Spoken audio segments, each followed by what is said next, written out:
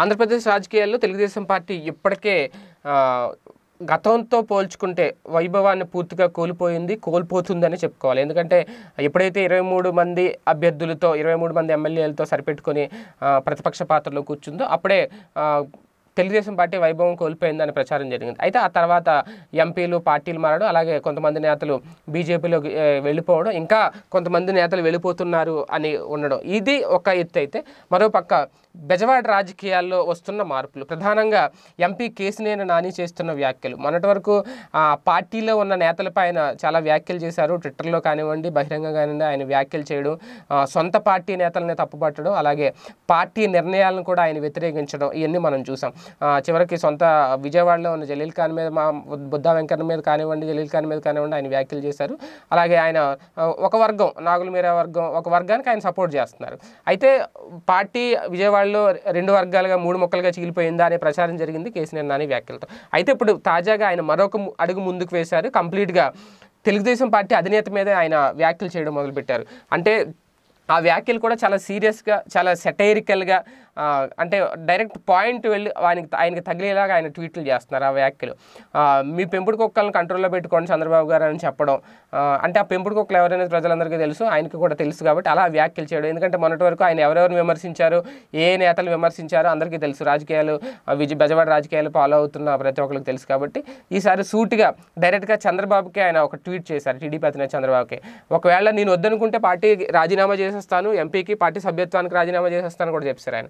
అంటే ఆయనకి ఇదే టైంలో ఆయన ఇంకో మాట కూడా మాట్లాడారు, అందరిలాగా నేను పార్టీలు మారే వ్యక్తిని కాదు అని. ఎందుకంటే ఆయన గతంలో ఎవరి మీద అయితే విమర్శలు చేశారో వాళ్ళు పార్టీ మారిన వ్యక్తులని అందరికీ తెలుసు, పార్టీలు మారి ప్రస్తుతం టీడీపీలో కొనసాగుతున్నారని. అంటే ఈయన పార్టీ మారను అని ఒక క్లారిటీ ఇస్తూనే, మీకు అవసరం లేకపోతే నేను రిజైన్ చేసేస్తాను, నాలాంటి వాళ్ళు వద్దనుకుంటే అని చెప్పడం ఒక ఎత్తు. ప్లస్ ఎంపీ పదవికి అలాగే టీడీపీ సభ్యత్వానికి కూడా రాజీనామా చేసేస్తానని ఆయన చెప్పారు. అయితే ఇప్పటికే ఏదో సామె చెప్పినట్టు మింగాలేక కక్కలేక అన్నట్టు టీడీపీ పరిస్థితి ఉంటే, ఈ టైంలో కేసినేని నాని అనే ఒక బలమైన వ్యక్తిని టీడీపీ వదులుకోవడానికి సిద్ధంగా ఉందా? అసలు టీడీపీలో ఇలాగ విజయవాడ రాజకీయాల్లో ఎందుకు 2 ముక్కలైపోయింది పార్టీ?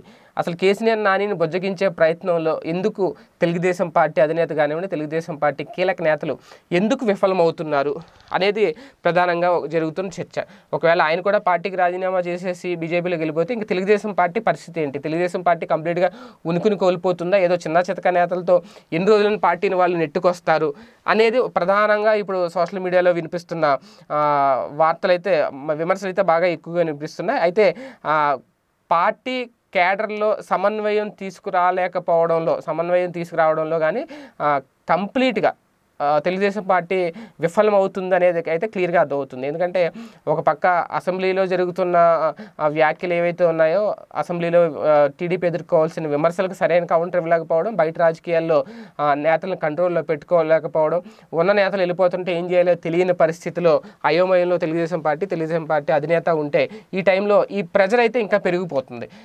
దీనికి కంట్రోల్ చేసుకునే పరిస్థితి, ఎందుకంటే ఈయన తెలుగుదేశం పార్టీ అధినేత చంద్రబాబు చెప్తూ ఉంటారు నా సీనియారిటీ 40 ఏళ్ళ అనుభవం అది ఇదని.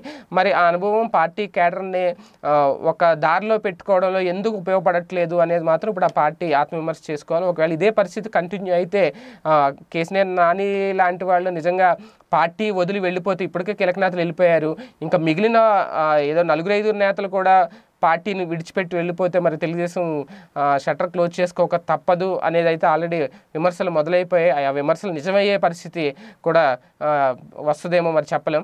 చూద్దాం ఏం జరుగుతుందో. మరి టీడీపీ అధినేత చంద్రబాబు ఒక అడుగు ముందుకు వేసి ఒకవేళ నానితో మాట్లాడి అసలు ఏం జరిగింది, వివాదానికి కారణం ఏంటి, ఆయన ఎందుకు ఇలా వ్యతిరేకత వ్యక్తం చేస్తున్నారు, నిజంగా పార్టీ నిర్ణయాలు తప్పుగా ఉంటే ఒకసారి చర్చించి సరిదిద్దుకొని ప్రతి ఒక్కరు ఆత్మవిమర్శ చేసుకోవడం తప్పదు. పార్టీని బలోపేతం చేసుకునే విషయంలో ఆ దిశగా పావులు కదుపుతారా లేదంటే ఇలాగ కామ్గా ఉంటారా అనేది మాత్రం చూడాలి. ఇది వాళ్ళ స్పెషల్ టాపిక్. మరొకటి మళ్ళీ వెళ్తాం. స్టేట్ చూడండి PDTV న్యూస్. ఈ వీడియో గనుక మీకు నచ్చినట్లయితే లైక్ చేయండి, షేర్ చేయండి. మరిన్ని వీడియోస్ కోసం మా ఛానల్ను సబ్స్క్రైబ్ చేయండి.